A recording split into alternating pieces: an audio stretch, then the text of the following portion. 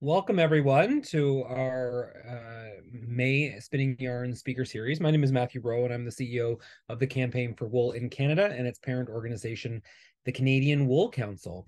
The Campaign for Wool was established in Canada by our patron, His Majesty King Charles III, and was launched by Their Majesties the King and Queen on a windy pier in Pictou, Nova Scotia, back in 2014. Ever since then, we've been sort of focused on two primary areas. One is to promote the wonders of wool in general, and the other is to develop specifically opportunities for Canadian wool and the Canadians who transform it. A big part of that effort, which has formed a lot of our work over the past few years, is guided by our wool plan. And I'm pleased to see we've got our co-author Jane Underhill here, who can answer questions when it comes to strategy. But the wool plan was all about tackling some of the systemic barriers that we face in the wool industry, and includes rebranding and revaluing Canadian wool, connecting all aspects of the Canadian wool value chain, and promoting Canadian wool internationally and building links with the international community.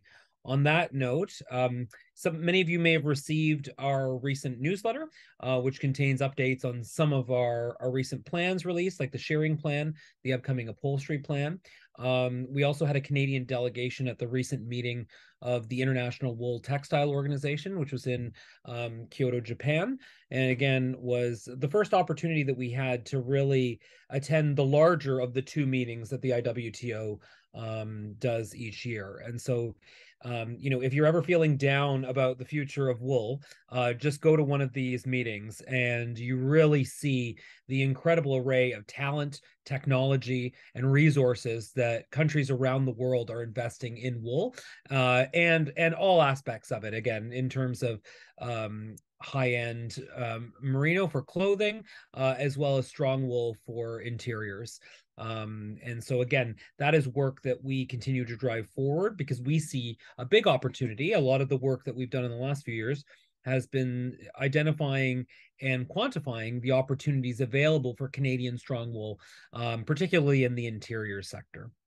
So if you haven't had a chance to read that message, I suggest you do. There's lots of great tidbits in there, as well as links to some of our work, including we were able, for those of you who've seen our Fabric of Canada video series, that formed part of my official presentation there, and again was a great way of being able to showcase. We showed the British Columbia film about Coast Salish weaving, and it was a really, because again, it was a story that even with these people who've been involved in the wool industry, in some cases for generations, had no sense of that history and that deep Indigenous connection with wool that we have here in Canada. So it was a great way of sort of checking off a couple boxes in terms of branding our fiber and telling our stories to the world. But we're here for our Spinning Yarn speaker series, not just for a general update on the Campaign for Wool, but to learn more about the incredible people who are changing the wool world every day in Canada. The Spinning Yarn speaker series was created by request by you, to provide an opportunity to chat more about the work of the campaign, but also, again, to dive deep into individuals working throughout the value chain and learning, what they're doing to advance the wool industry in this country. And so we're very lucky to have with us here today Romy Schill. Romy is a longtime partner of the Campaign for Wool. And in addition to running a wool company, a Revolution Wool Company, she also controls the supply. So her and her husband, Ryan, run a farm, and that is not a fake backdrop. Those are her sheep right there. So she's joining us from the barn, and she's going to talk to us about her work in sheep, in wool, building a wool company, and creating value-added products with Canadian wool. So it's straight from the sheep's mouth. I'm happy to hand it over to you, Romy. Romy. Thanks so much, Matthew. Thanks for having me. Hopefully you guys can. Okay. But yeah, coming from you from the barn, or I guess special guest. And yeah, so you'll see stuff going on behind me, some buying. This group right here is a really big group that just lambed in May, and there's someone there buying, trying to find mom, or mom trying to find lambs. So There's always a little bit of noise, but if you need me to, I can move into the other room if it's too much background noise. Let's see, you want to share presentation? I started on that.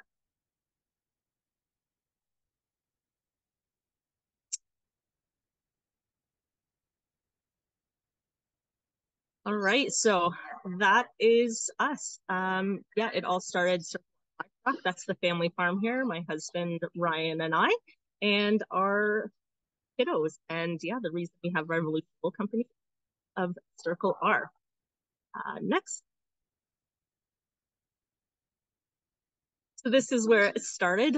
We took over the farm that Ryan's grandparents were managing, and also like to acknowledge the Indigenous and First Nations people that were the original caretakers of this land. And I hope we can take, do justice and take really good care of the land and provide for our family and our community and foster those connections, not only in agriculture and community, but also with the First Nations.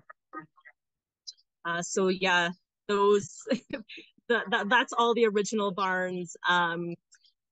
We started with 25 sheep, and it was a bit of an experiment. This farm used to have pigs, cattle, and chickens on it. I grew up on a dairy farm, so we had a very different farming background. Our first generation sheep farmers, we started with 25, and the joke was that one day we'd have 1,000. And as you can see behind me, we're there. So yeah, that was one of our big goals. And when we started with those 25, it was, we enjoyed working with them. We saw a lot of potential as far as selling the lambs and everything like that. And sheep are a great way to start into agriculture and then build up from there. So we did huge investments. But yeah, if you want to switch to the next slide.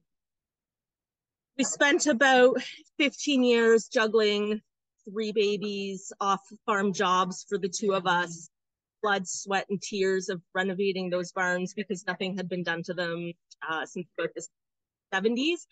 So kind of had this opportunity because we needed to renovate the barns and sort of start telling our own story. We could do what we wanted. So that was our start in sheep.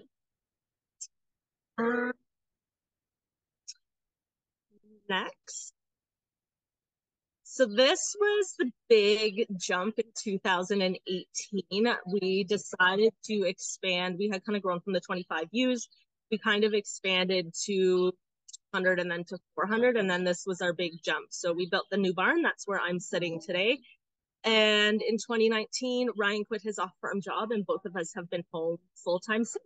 So yeah, it's lots of big changes, and yeah, it took us a lot of years to work to that. And yeah, we've been here 15 years now, so living the dream. Yeah, next. So a little bit about our sheep. We started off with just some crossbreds to try it out, and then we moved on to purebred Dorsets. And from purebred Dorsets, we've added in does, a prolific crossbred mix. There's some Tunis, a few different breeds, but our focus is on producing quality meat lambs to sell either to auction or to local abattoirs. And then we also sell breeding.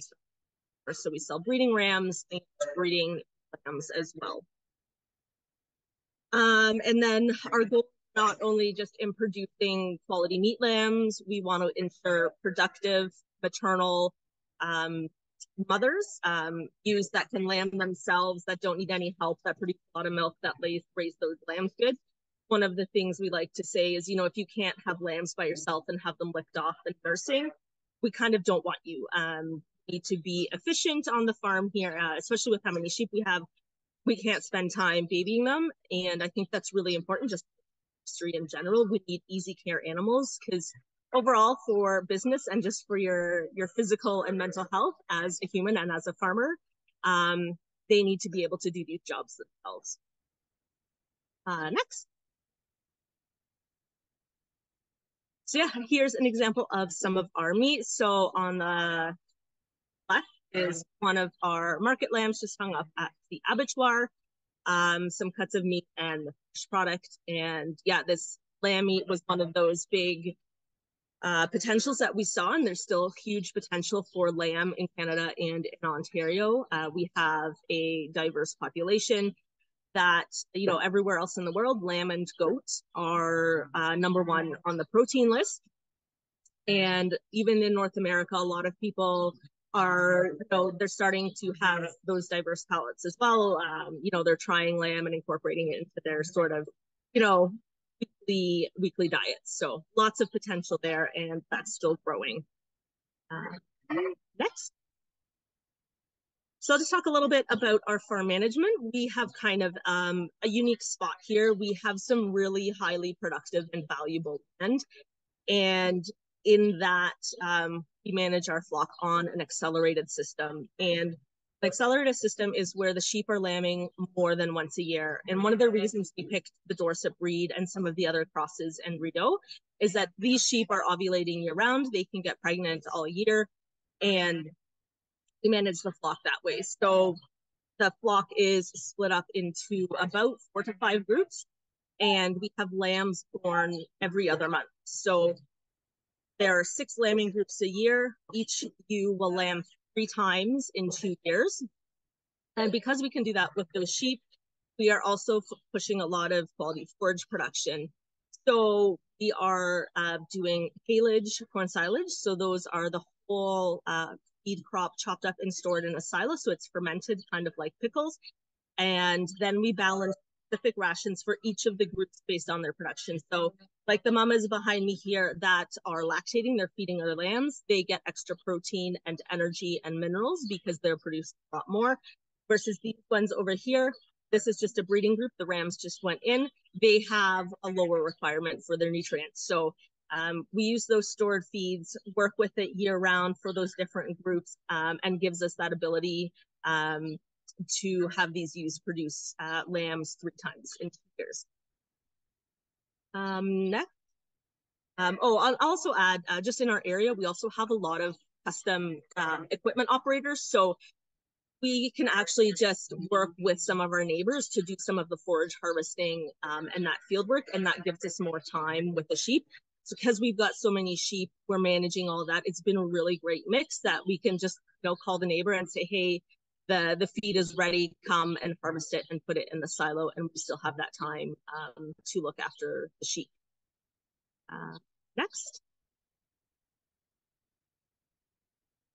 So just a couple management jobs here, shearing. So that is happening about 5 to 6 times a year. So the sheep get sheared before they give birth to their lambs. So it just keeps them nice and clean and comfortable for lambing. The lambs, easier to find the teeth. There's no dirty wool in the way. We shear all year, even in the winter. Actually, it's really nice to have them sheared because in this barn here, it's all insulated and everything, so it doesn't actually get too cold. But because the sheep are sheared, they give off more body heat. They're not as insulated. Actually, keep the barn warmer for winter. There's one of my little kiddos helping with lambs, and the other one is that's me in the handling system. So that handling system, we're weighing lambs, sorting, vaccinating, trimming, ultrasounding, all of those jobs. So those also, because we have those 6 lambing groups a year, we're also doing all those management jobs times a year basically. Next. Yeah, just a couple other shots, some baby lambs. We also weigh everything. So that starts at birth. So that little lamb there is on a little hook thing where I'm taking his measurements. They also get their ear tag at that point, and I record all their information into a software program. So, we'll write down if mama had lots of milk, her udder score. So, if she has a really bad udder, that's not for feeding lambs. She gets a lower score, versus if she has a really nice udder that's good for feeding lambs, she gets a score of 5. I'll also write down if there was any difficulties during birthing and that kind of stuff. So those numbers then all flow through our software program to give us genetic evaluations, which when we are picking our breeding stock, we want to pick the crop and keep picking the best ones back to keep growing the flock and improving our flock. Next, couple more jobs. So because we're managing a pretty intensive system and some of these prolific crosses, we will get ewes that have quads and quintuplets. Average for the Dorsets is about 1.8 to 2 lambs born. For the more prolific mixes, we might get 2.1 to 2.6 lambs born. So that adds in some other management jobs. You know, we're making, if a mom has 3 or 4 lambs, we're making sure that they're getting colostrum. It could be a lot of little legs and heads trying to get in there to get colostrum from 2 teats. So we are making sure that they're just getting that really good start. If a mom does have multiples, we leave a set of twins on mama. We take the other ones and they get fed on a milk replacer, so like baby formula. And that machine sort of spits out the required amount for, like, it sits in the blender, has little tubes and nipples, and those lambs can then have free choice to that milk. And that's been a really good way for us to manage these extra lambs. And the reason we're not leaving them with mama is because it's a lot of work for mama to feed that many lambs. Some of them would be able to feed more than 2 lambs, but it does take a lot out of them. And because on our intensive accelerated system, the lambs are with the mums for 2 months, then they get weaned, and then there's about a month break, and then they get bred back. So the rams go in again. So they don't have that much time to gain back any body condition if they happen to lose lots while they are nursing extra lambs. At the top there, there's a picture of Ryan with a teaser ram. A teaser ram is a vasectomized ram. So he's still got his testicles, still got all those hormones going, but nothing is coming out.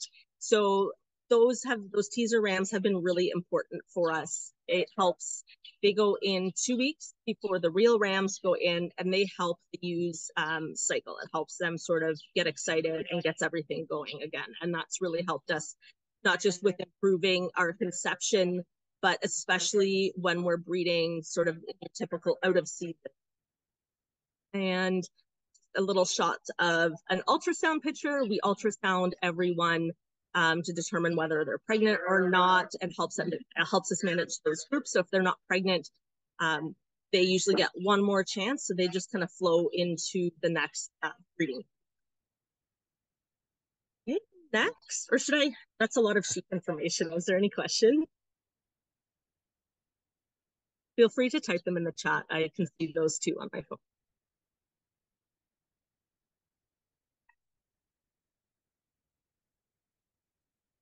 Oh, yes, there's a handout. Judith? Hi, Romy. Nice to see you.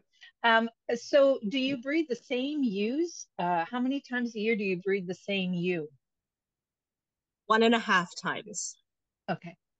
So each ewe has about an 8 to 10 month cycle. So if you consider she's pregnant for 5 months, she has baby lambs with her for about 2 months, and then she is dry or waiting to be bred again for a month. So usually 8 to 10 months. And how often can the same ewe be bred? Typically, we're finding our ewes, they get to be about 5 or 6 years old before they sort of hit a plateau. Our main culling in here is their udders. So their udders sort of lose their structure. They either start hanging really low or not producing enough milk, and then they have to leave. And then those cull ewes, they actually go to the meat market as well for mutton. So they kind of do their job, and then they have one last job to do. Thank you, Romy. Right. So next. Yeah, I guess the start of the wool story. So as I said, our production here on the farm is solely focused on meat production. There's no consideration as far as genetics of wool or anything like that. And for us, it kind of has to be that way. It is the meat lambs that are paying the mortgage. The ewes still need to be able to produce fast growing lambs regardless of what kind of quality their wool is. And when I say that, you know, there's nothing wrong with the quality of the wool the way it is. So we haven't really found a need to change that. It's working really great for what we've done. Yeah, the initial thought was, you know, I grew up, my mom taught me how to knit, so I had a little bit of experience that way, but make wool makes yarn, yarn makes sweaters. Why can't we do that with our wool? So just at the bottom there, there's a little batch, sort of, I had done just a small batch at one of our local mills, just to kind of see what we would get. I got involved in fibre shed and then just started growing the business. Just started doing some small batches of yarn, doing the research, networking, that kind of thing to figure out what we could do. And yeah, that was about 10 years ago, I think, when our middle son was a baby. I think some of that started. And yeah, it was just slowly experimenting and slowly growing. And in about 2019, just before COVID, like the first year of COVID, I'm gonna go to all the yarn shows, I'm gonna do this, and then COVID hit. But yeah, so it's kind of been, say, 4 years since I've really been working on the wool side of the business.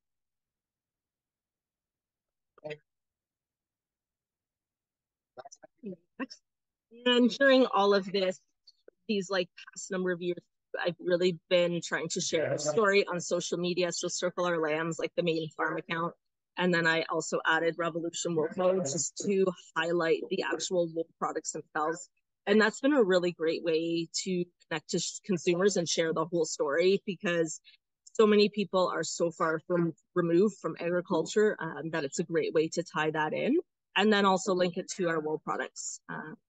So yeah, that's been really, really fun. Always great connections, not just with other farmers, but consumers as well. So yeah, then the last few years started expanding. On the right there, you can see we sent out a big batch BI to get spun into blankets. I found a mill to do a large quantity of yarn for us. I found a mill for our batting and our felt. So that's been really exciting to have these larger mills work with us. And because we've got so many sheep, we can do these larger quantities and expand the business in terms of like economies of scale. So I've been able to work with dyers. So Sweet Paprika was one of the first dyers we worked with. Debbie and Elizabeth at Sweet Paprika used 3 of our yarns as their base that they dye. And that's been a really amazing thing to get into the knitting world a bit more that way. There's all these, dyers and patterns, and it's a lot more than just making some yarn. There's a lot behind that. So that's been really great. And it's really exciting that we can offer those kinds of larger quantities of yarns to dyers, because I think that's one of the important steps as the Canadian industry that we need to do to help replace some of the imported yarns and fibers that dyers are using. Yeah, next. And yeah, one of those big development things was starting to do some bigger markets. And because I was able to do batting blankets, I decided to focus on some different markets as well. So I've been doing the One of a Kind show and some more artisan markets, especially in Toronto, and that sort of helps us reach a whole different market. I went on the fact that there's a lot of people that knit and want yarn and all of that good stuff, but everyone needs a pillow, everyone needs a blanket, everyone should have a wool duvet. So that bedding side of the business has been really amazing and important at growing what we've got here. So there's just some pictures of that. Our yarn, actually, I also do natural dyeing for all of the yarns, so that helps me use the creative side of my brain. I love doing the stuff in the barn, and that's very like right side, but using my left side, dyeing the yarn, website development, even designing product tags, things like that helps me the creative side of my brain. So that's worked really good. And yeah, now the wool business actually takes up more time for me than actual farming. So I kind of laugh. I'm a bit of a part-time farmer now, because I just show up when the days are really busy or we're lambing in the barn. The rest of the time I'm working in the wool business, which I would have never seen myself here 10 years ago. But yeah, it's pretty exciting that the business has grown that much. And here, I'll just highlight some of the newer products that we've got. So I'm super excited. I finally got in my new batch of duvets, which are 100% our wool milled, processed in Canada with 100% pure cotton fabric grown and milled in the US. So this is a 100% North American duvet. Super excited about these. Really nice quality. Love how they feel. So I'm excited to start promoting. It was a bit of some of these projects have been very much just jumping in and crossing your fingers. because it's hard to get samples done when our quantities are fairly small. So it's sort of, you know, that minimum quantity order. It's not just a test, like it's my batch for that half year or that year. So super excited about those two things. And slippers, we got some amazing slippers made by one of our processors. So they're using our wool as the white base in there and then sewing up those slippers for us. So super excited about those wool slippers too. They're comfy. Next. Pillows, I'll just highlight these. These are one of our best sellers, and this is sort of the thing that's helped me drive the business to the next level and reach out to more customers. I was able to find this processor to do the batting, and then I just stuffed the pillows. And pillows are a super simple thing to explain to people. Kind of have to explain why you should have a wool pillow. Most people, you know, it's easily recognizable. It's a pillow. Everyone loves a good pillow. And yeah, we're just subbing in the wool for there, and that's been really amazing.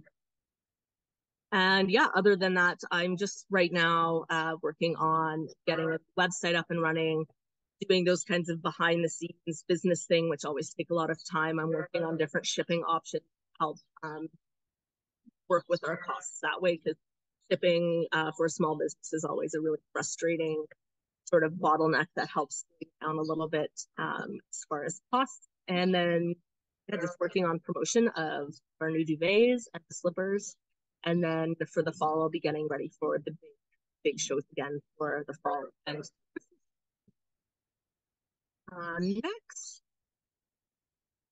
Yeah, that's just all the craziness that goes on here. Add in the wool business on top of it. But yeah, it's these guys and our sort of long-term commitment to being large commercial producers that has allowed us to build the wool business as well. And maybe one day the kids will be involved. Maybe we'll have a kid take over the farm. Maybe a kid can help me with marketing and sales. Who knows? But yeah, we're really excited for what the future holds. That was it.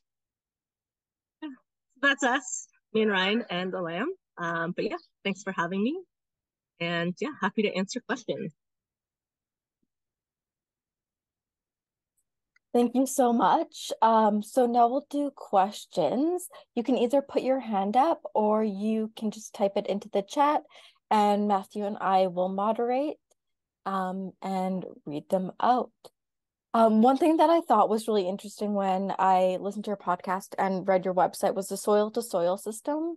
You did touch on that, but do you mind? I think that's a great thing to explain to people and talk about. If you could explain that a little more, please. Yeah, so it's just the system, or the reference to soil is the fact that wool is 100% natural and biodegradable. So they grow the wool from the crops that are grown from the soil that we eat. And then, you know, the wool gets processed, all of that good stuff. We can use the wool. And then when we're done using the wool, it composts and goes back into the soil. So there's this whole complete closed circle for wool products, meaning it's soil to soil. There's no waste. It all gets recycled back and reused again. Great, thank you. Just going to a question in chat from Audra. Did you have any challenges with staple length getting wool processed when shearing so frequently? No, it has actually helped us because we're shearing more than once a little bit shorter. I actually find that when there's more than 10 or 11 months worth of growth on a sheet, the ends of the wool kind of become tatty, and there's more chance for like dirt to get built up in there. So it's actually helped us create a more cleaner and consistent product. And mostly for the batting and the felt, I don't worry about staple length too much. If I am sending a batch to be made into yarn, make sure we use only the mature sheep, and sometimes we'll shear the younger, like the replacements, the young ram lambs and the ewe lambs when they're a bit younger. So that shorter stuff, I make sure I save that for batting and felt where it doesn't make much of a difference. Yeah, and with them being down type breeds, the Dorsets, the meat breeds, that wool has been amazing for our bedding. There's a lot of structure and loftiness to it, so it really helps keep the loft and the bedding. And then the yarn too, it really likes to hold its shape. I have a sweater that it gets washed. If I wash it, it gets washed in the regular laundry and air dried, and it holds that shape. So yeah, wool is great both ways. Thank you.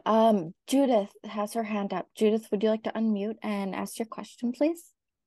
Yes, I'm a bit of a fangirl for Circular Farm. I've been to your open day in the summertime, and what really struck me is just the humanity that's in the barn with those lambs. Like it's a beautiful space to be in. So I have a couple of questions. Are you going to be at the Kawartha Fibre Festival? Maybe I not. will not be. I will be at Woolstock in Paris, and I'll be there. Yeah. I'll see you there in the fall. In Erin at Feast of Fibre in Okay. August. Yeah. Yeah. And will you have your... It's the only one. I didn't go to the other ones where you were. I picked the one for Feast Kawartha. of Fibre in Erin. It's a new one, Feast of Fibre. Oh, okay. I'll look it up. Yeah. And so you posted on Instagram your new way of scouring the fleece. How's that going in the anaerobic? Because I haven't done it. And for those that are on the call, there's a way to do it that Romy's doing that's stinky, but apparently it's supposed to be good. It's called, what is it? Split washing. I'm not sure. You just put the wool in a barrel of water and close the top and leave it for a month. I haven't actually looked at it again. So I think the thought is that eventually all those the dirt bits dissolve and they sink to the bottom of the barrel, leaving clean wool at the top. So we just have to scoop that out and then just do like a basic wash on it after that. But it is still in progress. So I should go look at that actually this afternoon, see what's happening. Yeah, I'd like to see a picture. And will you have your farm day again when the sunflowers are out? Not this year, unfortunately. I might have in the fall, I might have like an open farm day with a pumpkin patch, though. We're not doing sunflowers this year. Yeah, you've been really busy this year. Yeah. You've been really busy so far. Yeah. Anyway, yeah, okay, nice to see you again. Yeah, thanks. And I also shop to find you because I buy that bag of extra stuffing for pillows. But what I do is I put that in a smaller pillow so I can travel with it because I go nowhere without your pillow. Yes. Or a form thereof. So anyways, thank you. Thank you for what you do because it's so hard to get access to non-superwash yarn. It's everywhere at all the festivals and it's so hard and I'm just trying to get off of plastic. So thank you for what you do every day. Yeah. Thanks for cheering us on. It's always so good to know that people are out there loving what we do because a lot of this hasn't, in the Canadian wool industry, this stuff hasn't been done for decades. So we're kind of jumping in blind with some of it. I know it's the right or the good thing to do, but you still have to do it and it still has to work. And are there any more questions in chat or you can just put your hand up? Don't be shy.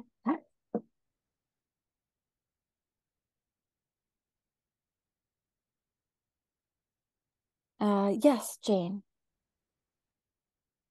Thanks, Alyssa. That's a great presentation, Romy, and I love the fact that you're showing us more about what is involved in producing sheep and kind of demystifying what an accelerated lambing process looks like. I think we tend to be either like everything is wonderful or everything is awful in farming. And what you're showing is that there's a nice blend in the middle and there needs to be more talk about all of the good that you do. And it's Judith who mentioned what a nice feeling it is in your barn. I've not been in your barn specifically, but the type of farming that you're doing, generally when you walk in these barns, it is a lovely atmosphere and the sheep are really calm and at ease. So it's perhaps not what Netflix might be leading you to believe. And with sharing the stuff from the farm, we're essentially a large farm. We're a corporation, like we're incorporated as a family farm. And I blame it on Disney. It's called the Red Barn Syndrome. People have this idealistic vision of what a farm is. And so much of that is, they have just these visions, but we also need more farmers to tell the story, because it's not necessarily what happens, and then people only get, you know, the bad side of the story. So making sure we share that. And yeah, we might have, you know, 1,000 sheep, but each one of those sheep gets looked after like I would if I had 5 sheep. So it's showing that reality. It is, and Canada has a lot of good examples like that, and that story needs to be told over and over and over again, and that's everyone's responsibility, including our own at Canadian Wool Council. But my question for you is, what's next? What do you see? What are the emerging trends that you see coming out in wool? Oh gosh. If I'm putting you on the spot, you could tell me to mind my own beeswax. Some days I wish someone would just like tell me to do A, B, and C. I'm a little bit in this spot where I think the business has so much potential to grow, but it's just my husband and I have someone hired to help me with a little bit of the social media stuff and some of that online stuff. But do I hire someone to help with marketing? Do I hire someone to make products? How do I do that? But I'm starting to work with some, you know, I have some connections with some retailers now doing wholesale things. Like, how does that look? I was just on the phone this morning with a lovely lady who wool coats, and figuring out how we can get wool made that she can use in her coats. So I think I've got a really interesting position where, because we have so many sheep, and I've used up all the wool from our sheep, I'm working with other farmers now. So building these connections and this pipeline to get more wool processed into some of these, and then to get it into, you know, the fashion pipeline, the yarn pipeline, because that's not happening at a large scale. So how do we make that happen, but then grow our retail business here? So throw me your ideas. Sometimes I don't know what to do. There's just so much potential. And the dangerous thing with wool is I can make 700 different things out of it, and then there's still more new ideas, right? It's sort of focusing on what we're going to do here. The bedding, the duvets, the blankets. I'm focusing mostly on those now, but I still have all these connections and these abilities to hopefully get wool processed, and, you know, push it into the fashion pipeline, and that kind of thing too. Thanks. And we have another question from Judith. Judith, go ahead. Sorry, I'm such a hog in the mic today. One thing that I forgot, I'm just getting over COVID, so I had brain fog.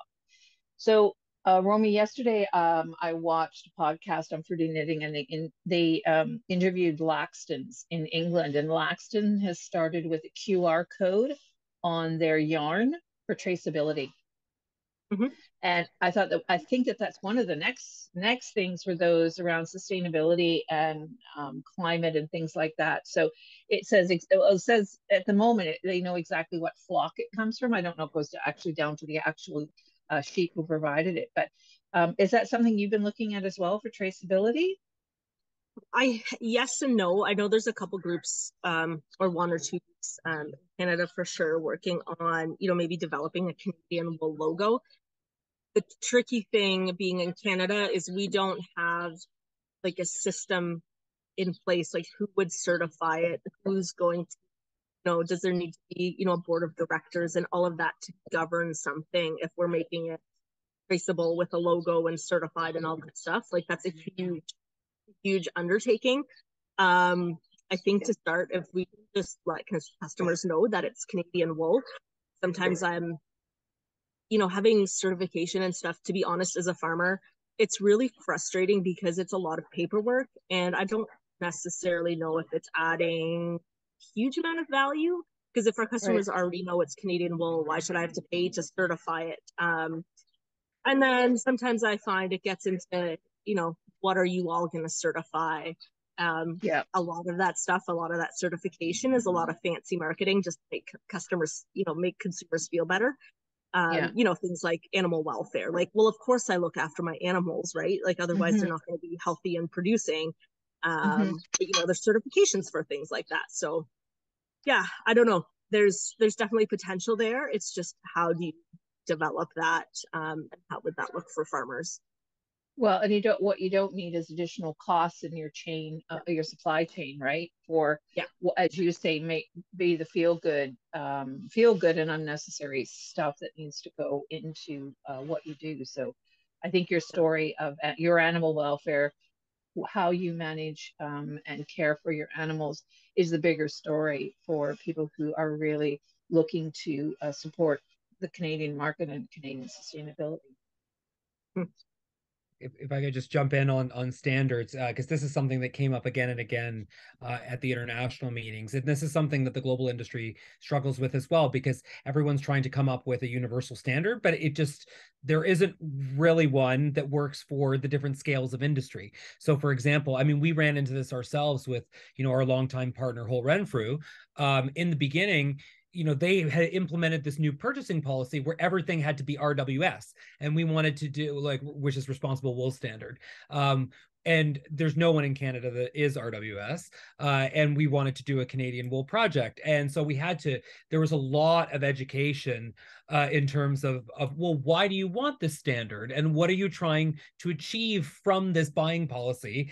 And then answering all of those questions. But it can be a lot of work, because it's very easy for someone, for a buying agent for a major corporation, to just say, yep, we need a standard. Here's one. This is what we'll do. But without really thinking through, well, what are you trying to achieve through this? And how does that affect your other efforts in terms of sourcing, for example, Canadian wool products? So anyways, I just wanted to throw that out there, that this is something that that it's not just us grappling with it, that the whole world seems to be trying to figure this one out. So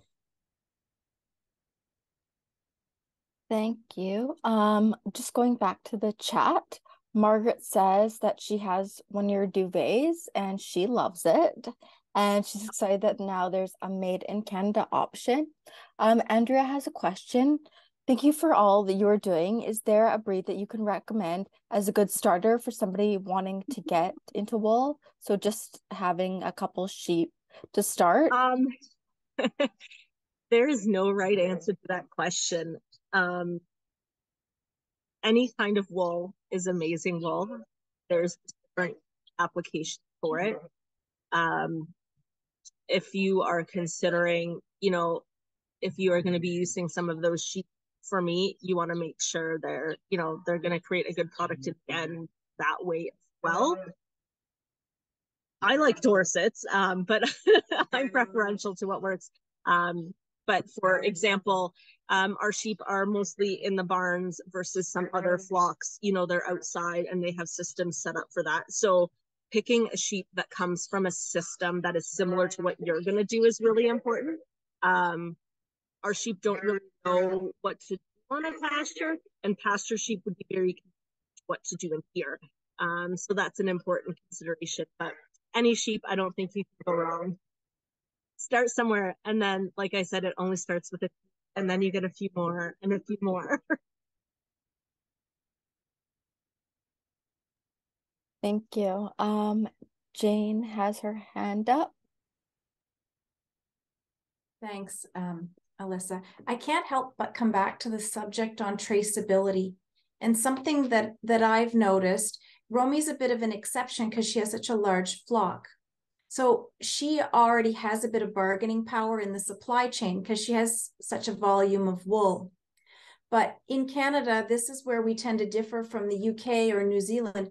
We don't have the same flock sizes. I know the UK does have some similar sizes to us, but the ones that are able to offer like single source traceability, which is kind of the dream, the ideal that people look for, our flock sizes in Canada, if we do traceability, we have to look at manufacturing pathways that are a lot smaller and a lot more expensive.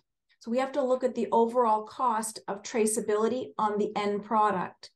And I would say consumers could ask themselves, am I willing to pay $600 for a hand knit high quality sweater because it comes exactly from farm ABC, or am I willing to go with a sweater that costs $300, knowing that it came from Ontario? It came from an Ontario flock.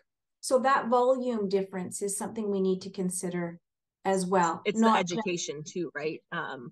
And that whole idea that if something is certified or traceable or single source, that it's somehow better. But I think in the end, a lot of consumers, just like with local food, if they know it's Canadian wool, I think that's the big check mark. If it's Canadian, that's the biggest thing for consumers. Well, and with RWS, Matthew mentioned RWS, but I think there's a misconception too, is RWS doesn't just protect the sheep. It means that the whole supply chain has to be RWS certified. That means a truck taking the wool from one processor to the next has to be RWS certified. Now in Canada, we don't have any trucking companies or intermediaries that work only with Canadian wool. We just don't have that size of a market. So the reality of RWS working for us, getting all of our supply chain people to be RWS compliant and annually audited is going to be virtually impossible. Now, is there another certification process out there? Perhaps, but RWS is the one that has the most power today, and it just doesn't fit the Canadian model or the smaller market size country. Those are my 2 cents on it.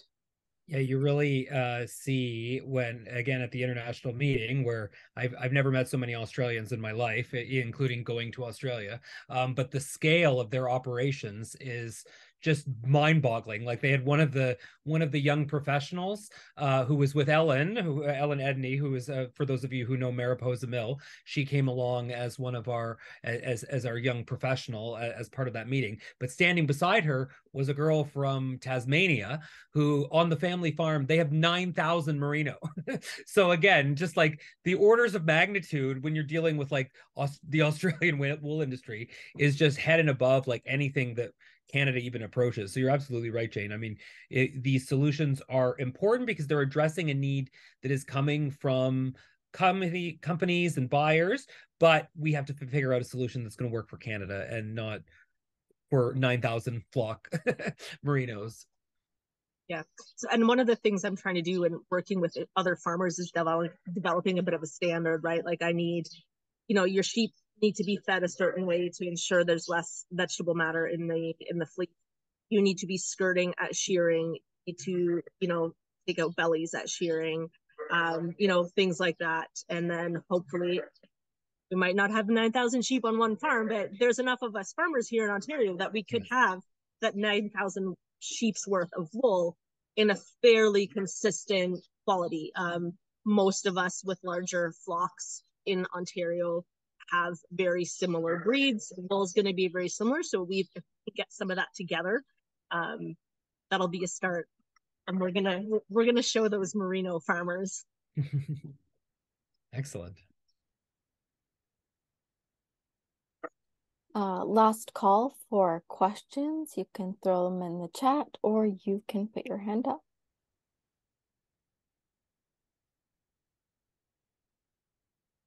Just a quick question, Romy, on vegetable matter.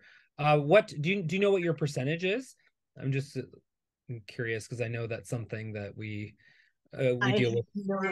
I have no idea. No worries.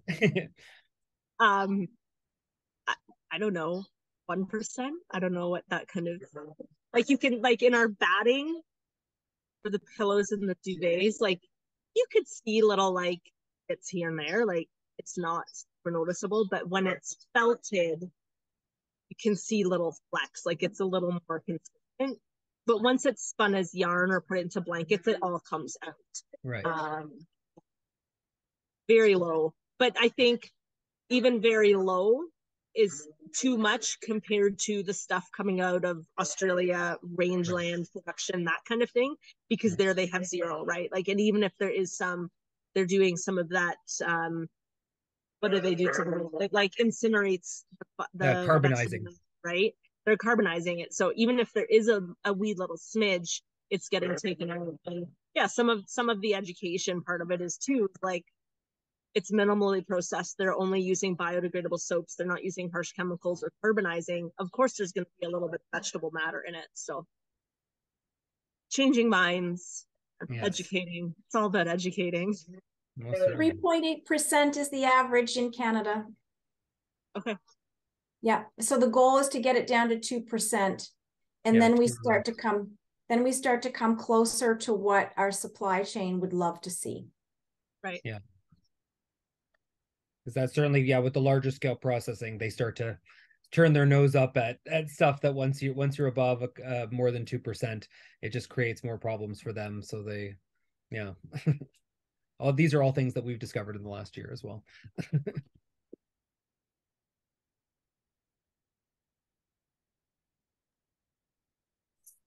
Any other questions for Romy?